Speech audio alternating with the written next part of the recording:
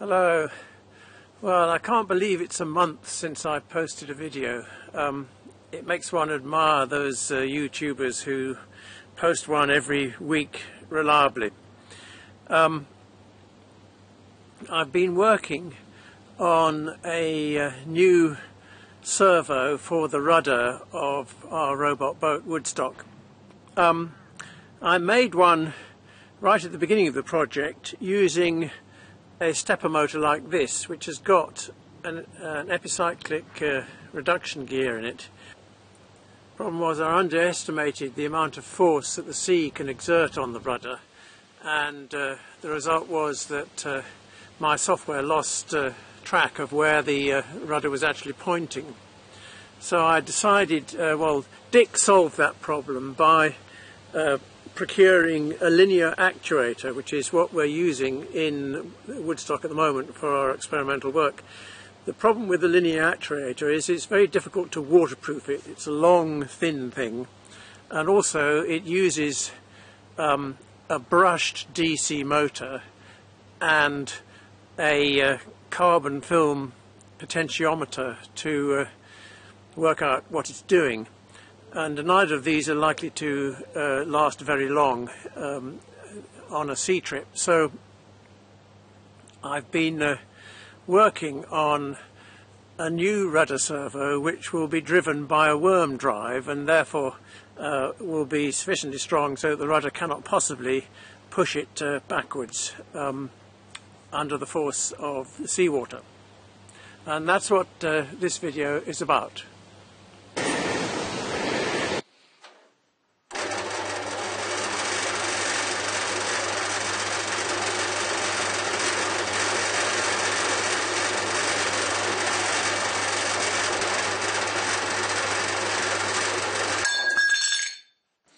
It wouldn't fit in the vice flat, so I need to trim some off the width anyway, so I'll try it like this. Probably not a good idea, but there you go. If this wants to go faster.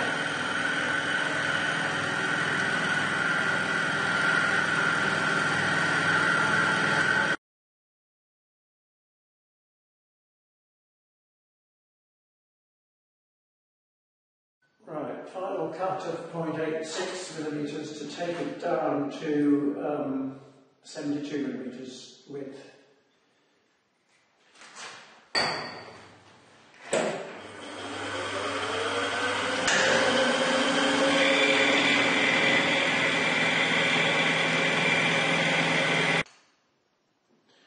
.0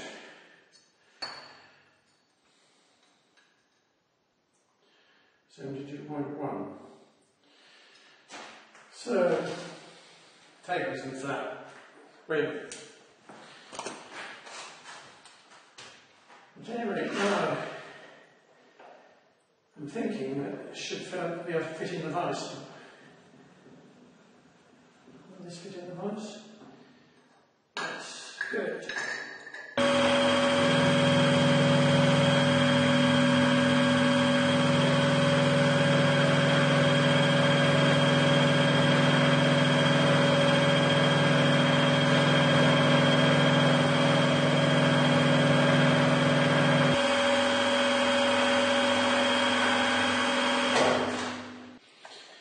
Well, that's very slightly too large to fit in there, because I've deliberately left it slightly oversized so that I can trim it off later.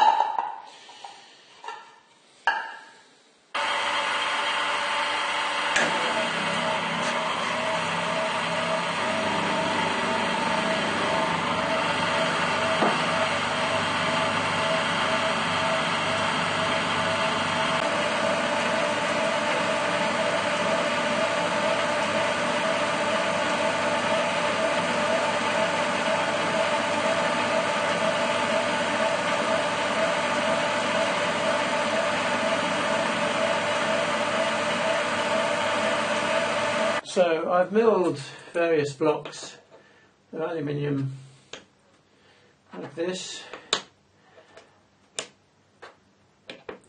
and I'm going to put the gears in there. Doesn't look to be much room, does there? I hope that's big enough. And what I've got to do now is to drill and tap these so that I can screw it together in a box like that. Well, I think I shall just be able to fit that worm drive in there.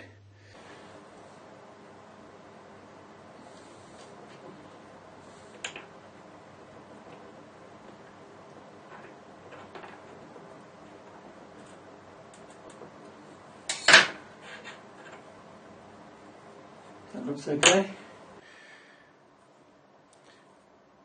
So when I made this, I first made these two holes here, clearance holes for these screws, and remembered exactly how far up, having edge found this edge, I remembered exactly how far up the centre of this hole was and that one. And then I took these blocks and moved up exactly the same distance, after edge finding this, up to here, to drill the tapping hole. And likewise on this, well, that's what I did on this side, and I discovered that there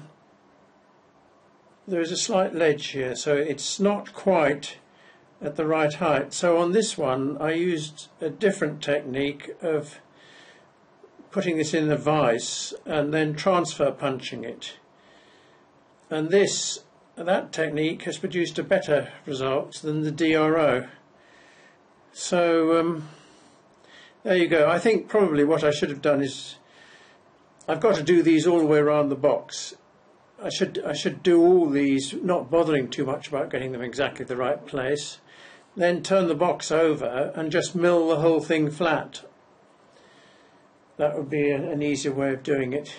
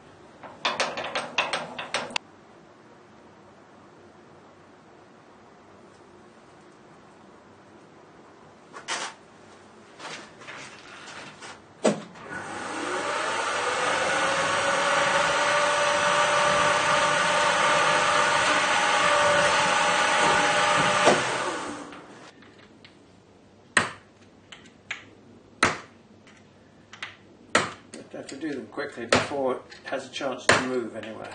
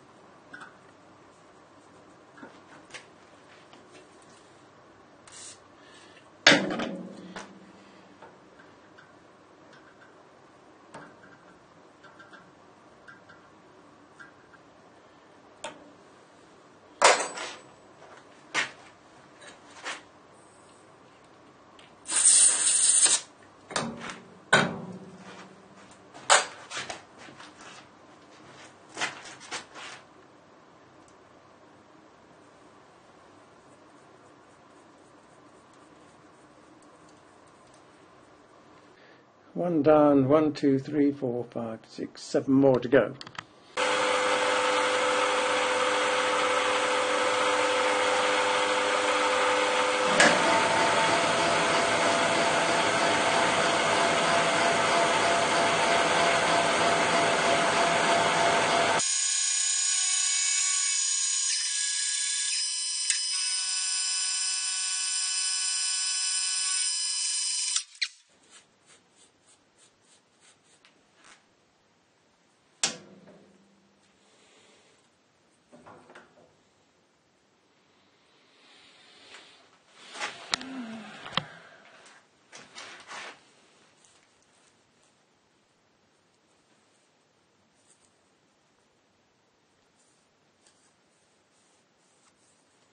Flat.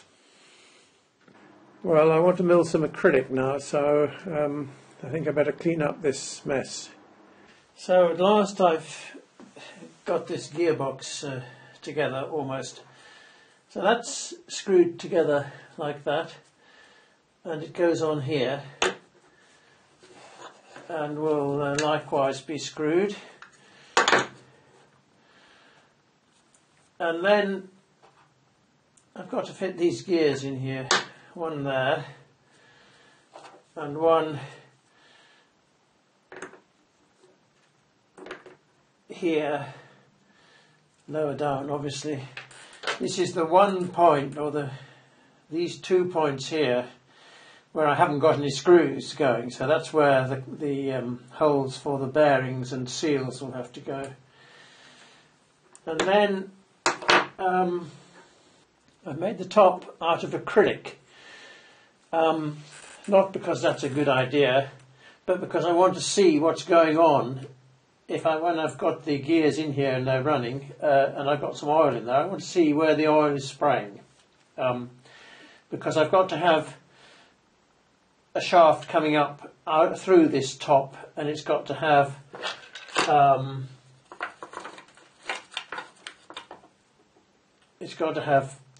a seal on it, and I want that seal to be lubricated from the underside.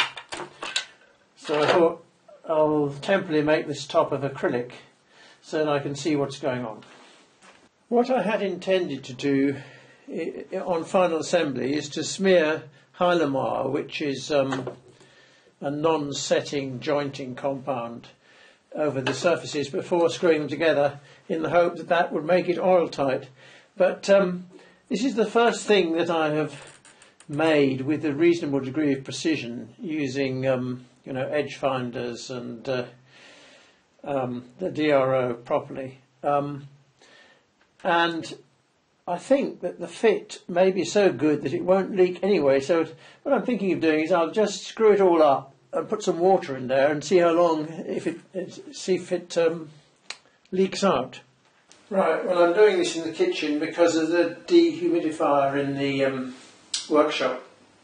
So, put some water in here. It's about half full.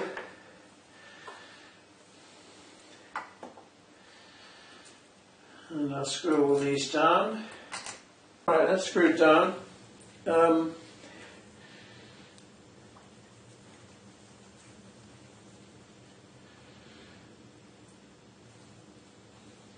Nothing coming out yet. I'm just going to leave it there for a day or two and see what happens.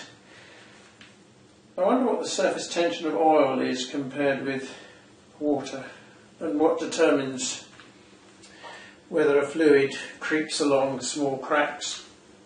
That's capillary attraction, isn't it? That's, can't remember anything about it.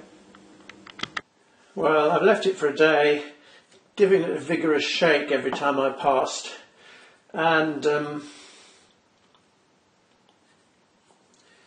it has not leaked at all.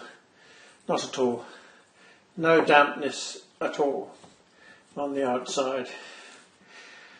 So that's fine. Well, that's interesting. I just took the lid off whilst holding the box still.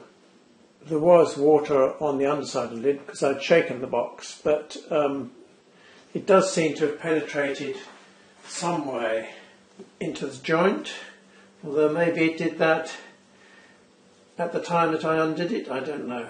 Oh, I emptied the water out and I've just dried the inside with this so there's no visible water there, and then I'm going to take this bottom off and see if there's any water in the gap.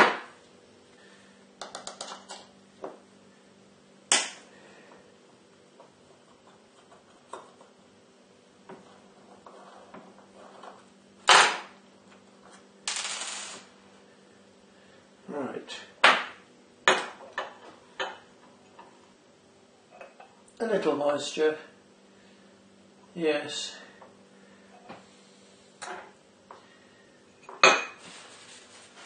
Nothing that can't be kept up with Heinemar though.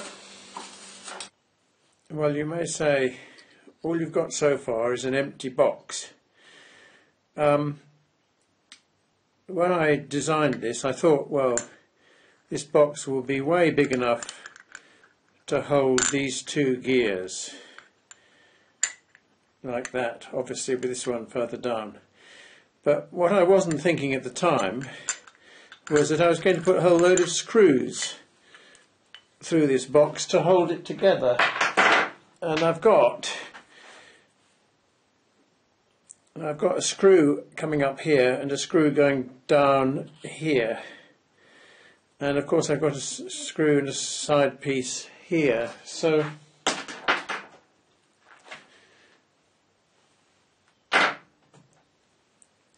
when the shaft goes in, it's got to fit between those screws.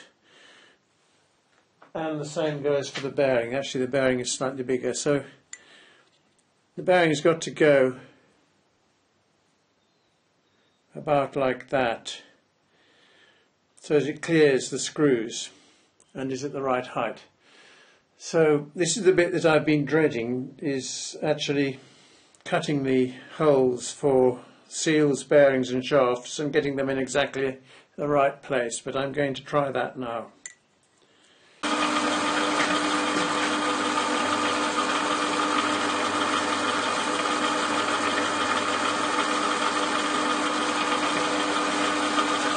Right, so I've got it lined up on the inside of the box here and the bottom of the box here, and made that 0 on the DRO. So now it has to come up 17 millimeters.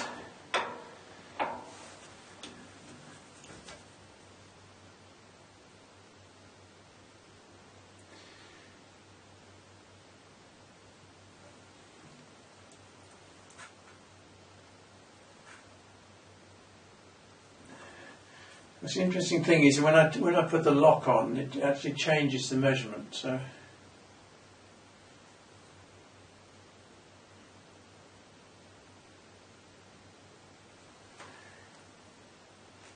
yeah,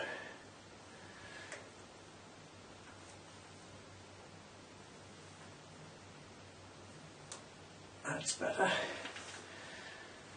And it's got to come across 10.95.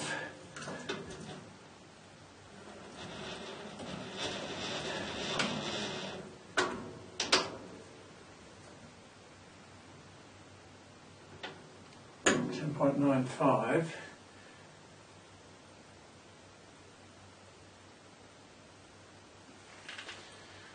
So that should be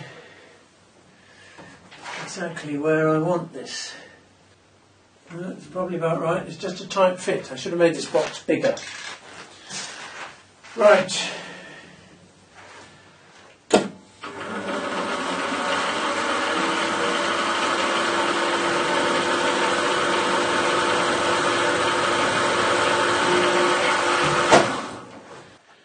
So this is a 6mm shaft, and I'm going to drill a 6.5mm hole right the way through this and down into the bottom bit, but not very far down into the bottom bit, just to locate these things before I machine them.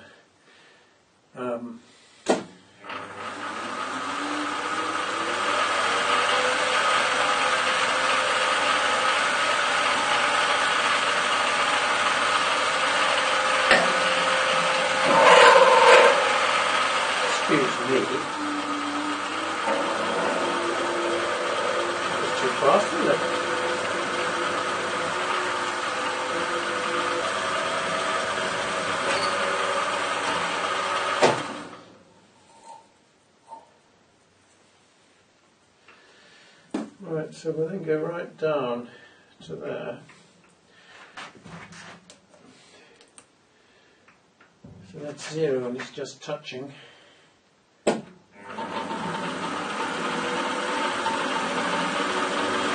we'll go down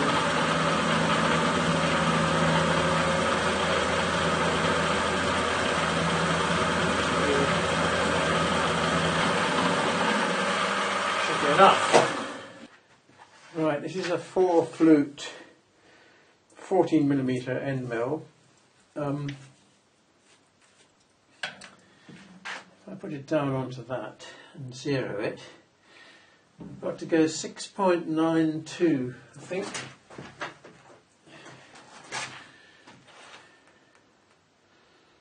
No. Yes. 6.92mm is the thickness of the shaft seal. So,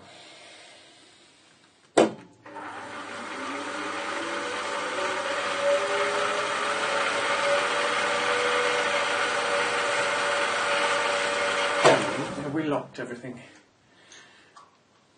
Yes, we have. So let's start with this.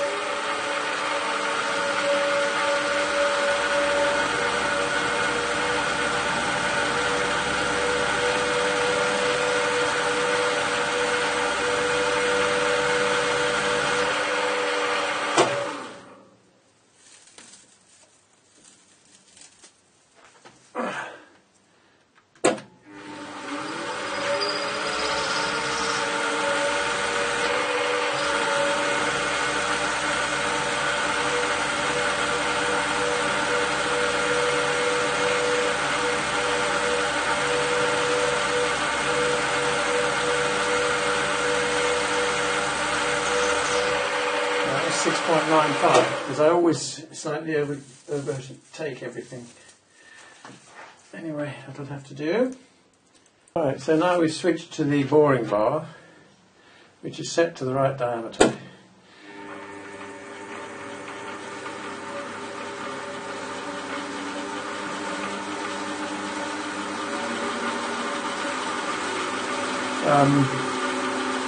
Actually, we're not going to do it like that, are we? What we're going to do is bring it down almost onto there, and then use the fine feed.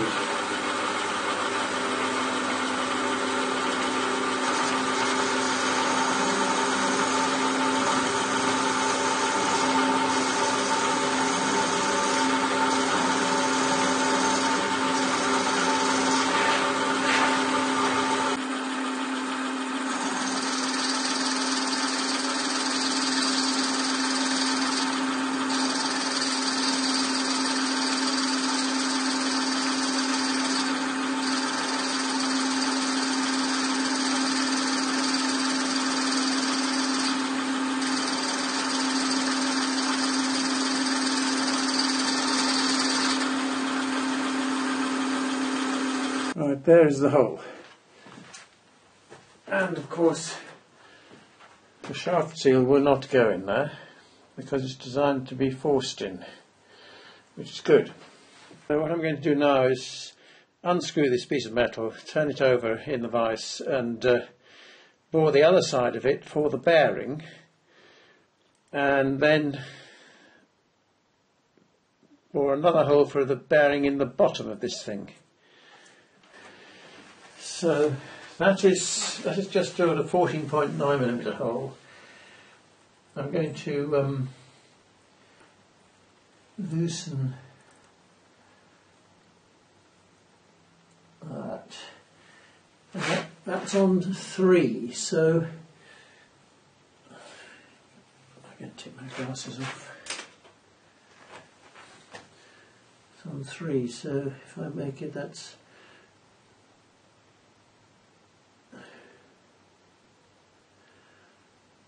That's 14.9, that's 15.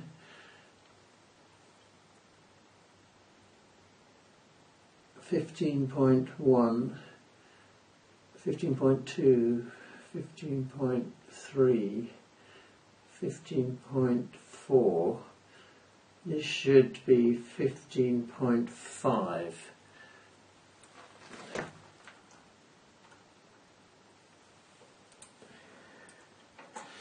Which is not what I want, but it's halfway towards what I want. So we'll try that.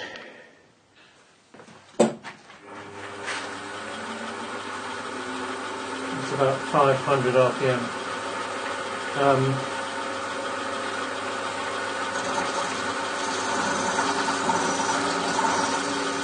This is just an experimental hole that I'm doing to get the size right.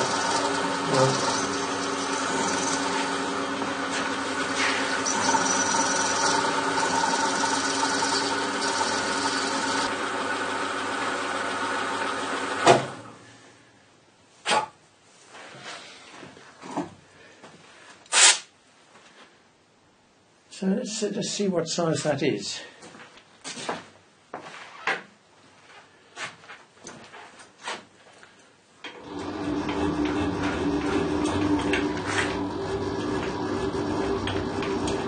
Well, I said it should be 15.5, didn't I? So what is it?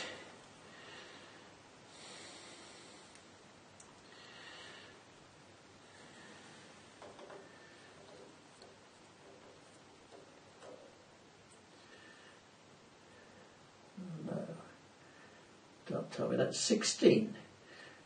I totally miscounted. This is typical of life in general. How can I have miscounted by so much? That is actually 16. Because of course it's both sides, isn't it, you moron? Yes, okay, so that's exactly right, because it's 16.06. But I've gone too far on that. It's a good thing I did this as an experimental thing only, because that's going to fit in there quite easily, and we'll never get it out again. All right.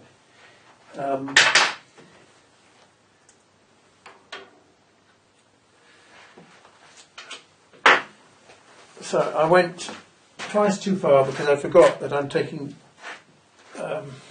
cutting off both sides of this hole, aren't I? So I want to come back. Well, that's 16. I'm going to come back 2/10. Well, I've milled this to 14 millimetres, and I'm now going to bore it out to 15.95, which is what this boring bar has been set on. But that means in one go it's going to be taking about 2 millimetres off the outside, which is, or maybe 1 millimetre each side.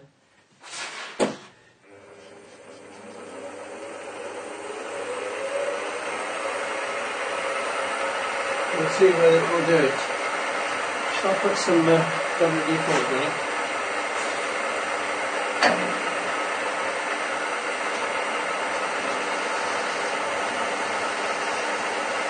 I think it's quite happy to do that.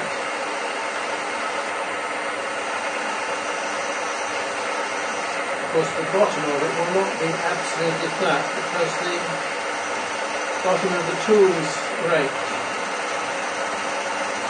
Probably doesn't matter much to me.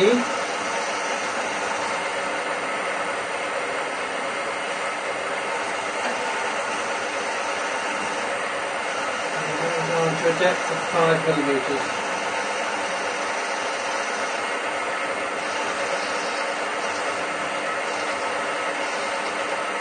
That's okay.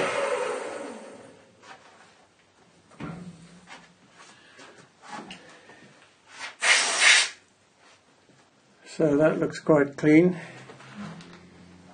Is it 15.95? I don't know.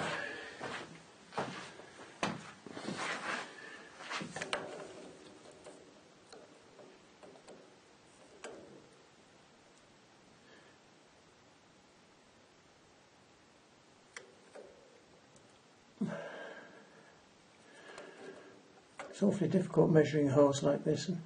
15.9899. That's a 2-bit, that's too much. Anyway, let's see if the bearing goes in.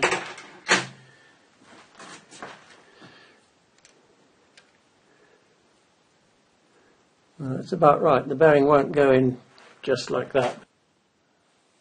So that finishes that here with a hole for the shaft seal on the outside here and a hole for the bearing on the inside with a very thin bit of aluminium in between, which doesn't matter.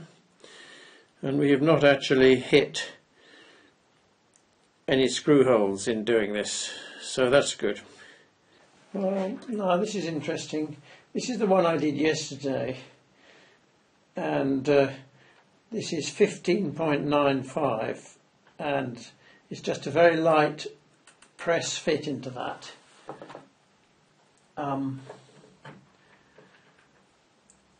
Whereas this one, which I've just done this morning, without changing the boring bar at all, apart from taking it out of it, removing it from the mill and putting it back in again later.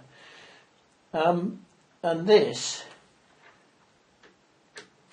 is 16.01, which makes it a loose fit. Of course I can put some Loctite in there, can't I, to solve that problem, but it's slightly annoying when I'm using the same boring bar without touching it. So what's that difference? It's 0.06 millimetres, which is 2.3 thou. Well, it shouldn't happen, in my opinion, but there you go. It has happened. Now, here's another thing that I haven't thought through carefully enough. We're going to have a bearing going in there, pressed in there, and on the outside we've got a shaft seal which is going to be pressed in there. Now obviously that shaft seal needs lubricating on the back, and my thought when I didn't exactly design this but alighted upon this arrangement, my thought was that there would be sufficient separation between the bearing and the seal for me to be able to drill some kind of diagonal hole through here, so that oil that's splashing about in the box would get to the back of this seal. But at the moment I don't think it will, because I've got this small lip of metal between the two, which is less than a millimetre thick and doesn't need to be there. I could easily drill that out. But when both of these things are pressed in here, there's not going to be significant clearance between the two, seems to me. Or maybe there will be just a little, well, half a millimetre. Is that sufficient to solve the problem? Another obvious and easy way of doing it would be to change this bearing for an open bearing rather than a sealed one, and then the oil splashing around will lubricate them both. The reason I chose sealed bearings in the first place was because I thought, well, if the gears start wearing and we get metal particles in the oil, I don't want them getting into the bearing. So that's why I chose a sealed bearing. Maybe I shall have to switch to an open one. Or maybe I can just put some grease behind this bearing when I press it in, and just hope that it lasts forever, or at least for the life of the boat. So I've got this spindle running in the two ball bearings like that, and the next thing I've got to do is the most difficult thing, which is to install this cog and shaft like that. Because this is curved, it's got to be at exactly the right height, but more importantly it's got to be exactly the right separation from this shaft to that one. There are formulae for specifying what the separation should be, but they require you to know the exact parameters of these gears, and I don't know the exact parameters of them. So what I'm going to do is put them 0.1 millimetres separation and see if that works. But that means I've got to drill the holes for this shaft and bearings very accurately with respect to this shaft. So I've got this in the centre in the X direction, and I'm now going to edge find on this shaft in the Y direction.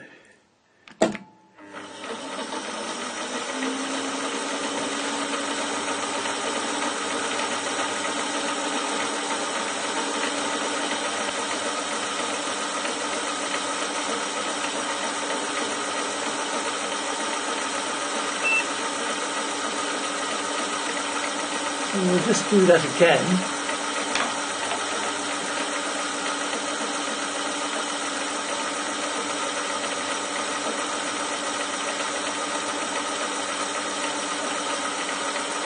Yeah, that's exactly right. Good. So that's that. So that is actually, because the shaft diameter is 6 millimetres, that's 3 millimetres over that way. Minus the diameter of minus the radius of the edge finder, which I of course have forgotten. I think that's 6 millimetres as well. Well, I've moved the shaft over by the calculated distance, having regard to the fact that there is 6 millimetres in the radius of the shaft and the radius of the edge finder, and then I've mounted the gear just temporarily in a drill chuck and moved it down to the exact height, the right height, using the Z-axis DRO. So the question is, it definitely doesn't seem to be rubbing. I can't actually turn this because it's so hard to turn, even though I've disengaged the headstock gear, but if I turn,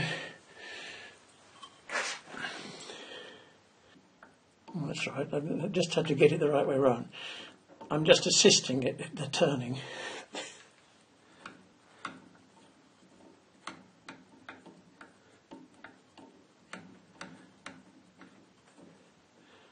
That seems to have a good mesh, but isn't actually catching. That's actually a 0.2 millimetre separation that I decided to use for reasons of safety, and because it's so difficult to measure this. I measured the distance across here when the gears were fully meshed, but that was hard to do accurately. I think I'll go for that and hope for the best. Right, I'm going to drill a 6 millimetre hole, which is the same diameter as the shaft, through the top and down to the bottom of this.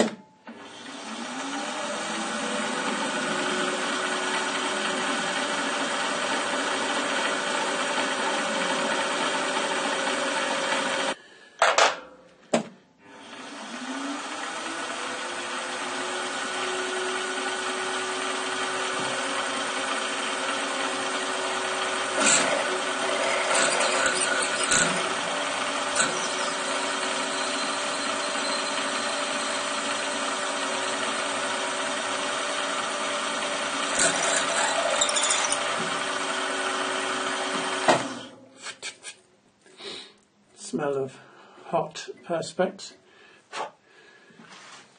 I can't centre drill the bottom hole, it'll just have to find its way. Let me just zero the DRO down there because I want this hole to be 6 millimetres deep.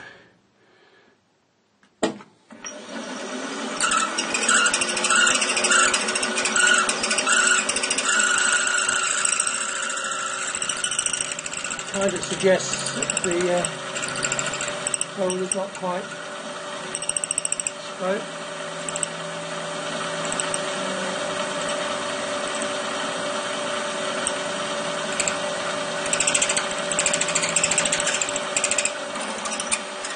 Six millimetres. Well, I've just put the shaft in temporarily, and it's just as well that I did this because this is definitely too tight. I cannot turn that freely. This is at the right height. So it needs to go a bit over that way. Of course I can correct that because I haven't actually drilled the holes for the bearings yet. So that I can drill those holes very slightly that way and then we should be okay. But how far that way, I've got to guess now. Well, it's slightly irritating that this has turned out to be too close because you saw me test it when I put this cog on this chuck and it was fine. And now I've drilled a hole using this chuck without moving it and now it's too tight. There is an important difference between these two. When I was doing the cog in the chuck here, I was actually using this shaft, which is 5.97 millimeters in diameter, whereas this one is 6 millimeters exactly. So that's 0.03 millimeters difference, but I'm not sure that really accounts for it.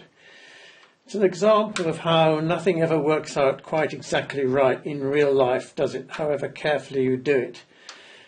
I measured this correctly on the DRO. I'm pretty sure it's exactly right. However, the calculated separation was based upon measurements that I made of the separation of the two cogs when they're fully engaged. And that was quite difficult to do. And as you can see, I took 4 measurements and they differed by 0.1 or even almost 0.2. And I took the average, but maybe that partly accounts for it.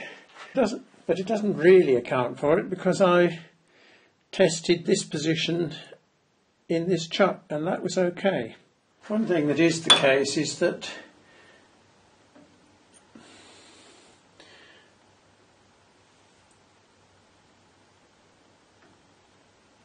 the shaft is vertical and it is in the right place according to the DRO. However, all is not lost because I haven't actually cut the holes for the bearings yet, so I can cut these off centre. This is a 6 millimeter end mill which slides in there correctly as one might expect. So if I now move the table this way by a magic amount, and that's the difficulty, is to decide by how much to move it. I'm going to move it by 0.2 millimeters. So that means I want it 12.165. And I go over that to 75 because when I tighten up these things, it comes back a long way. It's annoying that. When I tighten the y-axis, that's 12.165, and hopefully I can do with a milling machine what I can't do with a drill, which is to drill a hole off centre, completely off centre.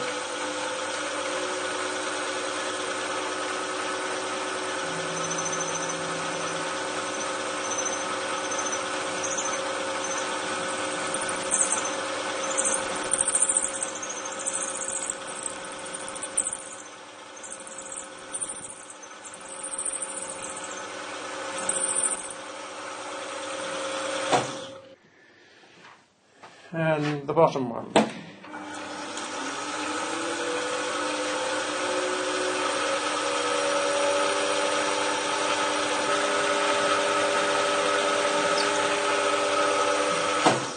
Well, we've got 2 slightly oval holes here now, and that's absolutely fine.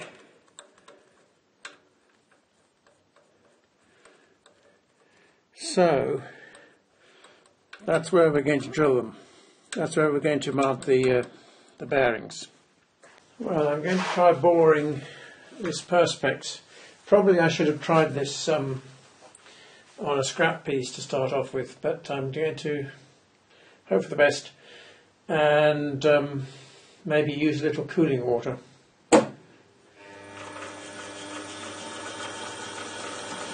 This is at 300 RPM.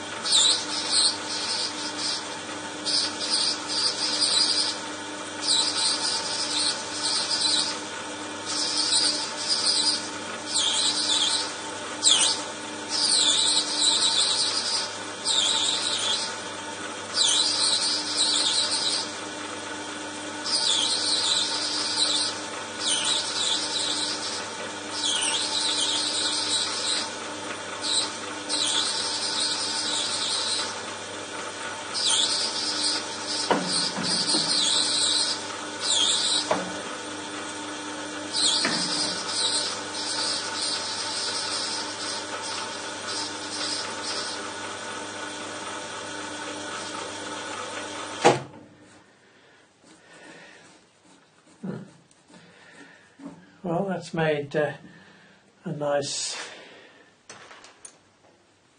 mess, and I forgot to lock the Z-axis, or lock the column, which was a mistake.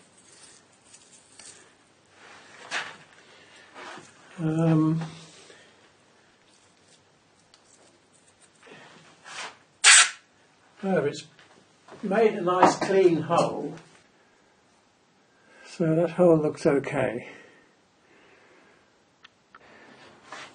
Well, I finally got the 2 gears and 4 bearings in there.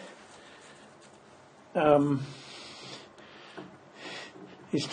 top is not supposed to rotate like that.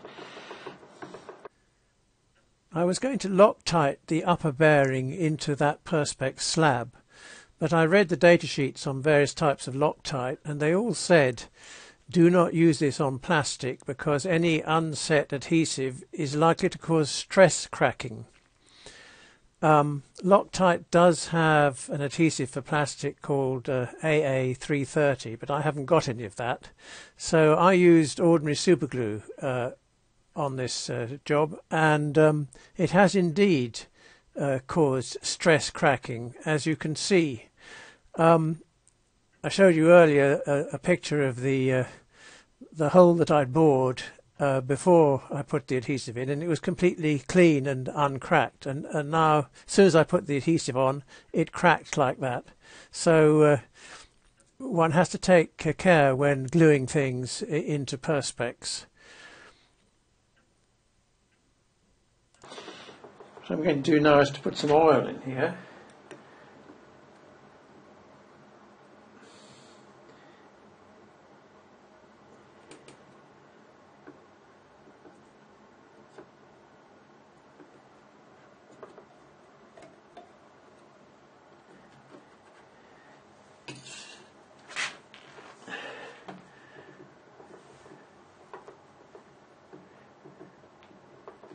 Possibly a bit too much, so that's about 1/3 full.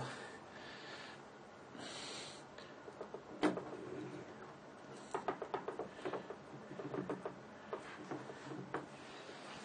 then we can screw that up.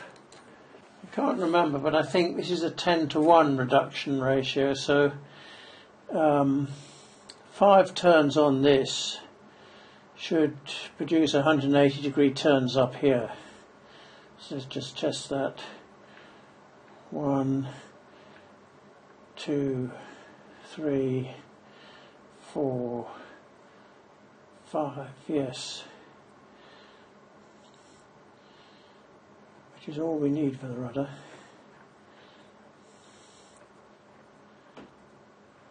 And with this arrangement, the worm gear is continuously lubricated. The downside is that we have 2 shaft seals, one here, probably doesn't make much difference, and one here, which does make a big difference because these were very free moving before I put the shaft seals in. Well, just to test it a bit.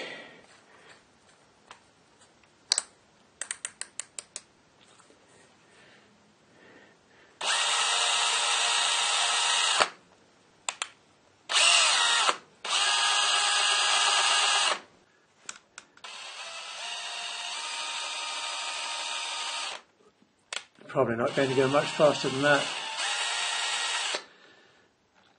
If I go really fast,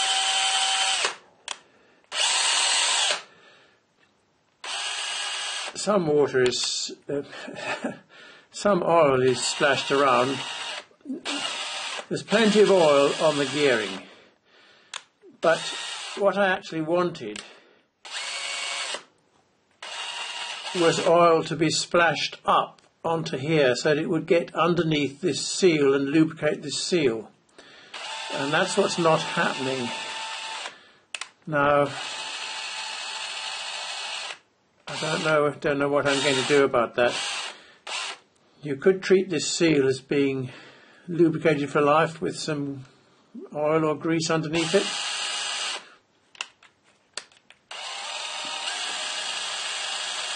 The question is, how long would it last without lubrication of that shaft seal? That's what's worrying me at the moment.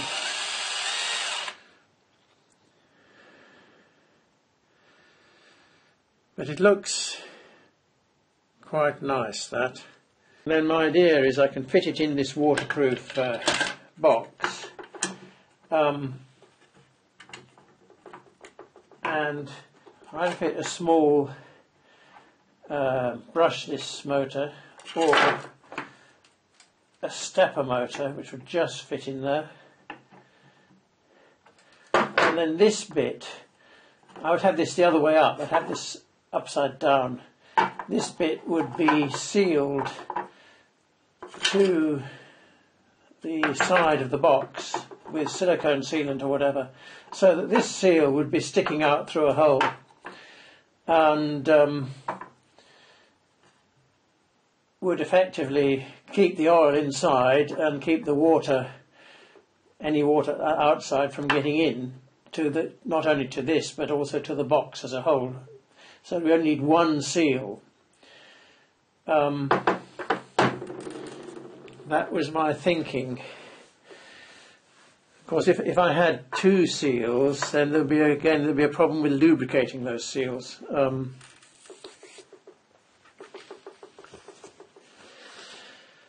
There's no problem with lubricating this seal because it's exposed to the oil all the time. So that's as far as I've got with this rudder servo project to date.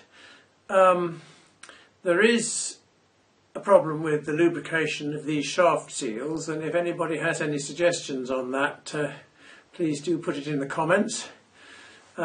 Please don't say, why don't you use O-rings, because I've started down a certain path and I don't particularly want to backtrack enormously.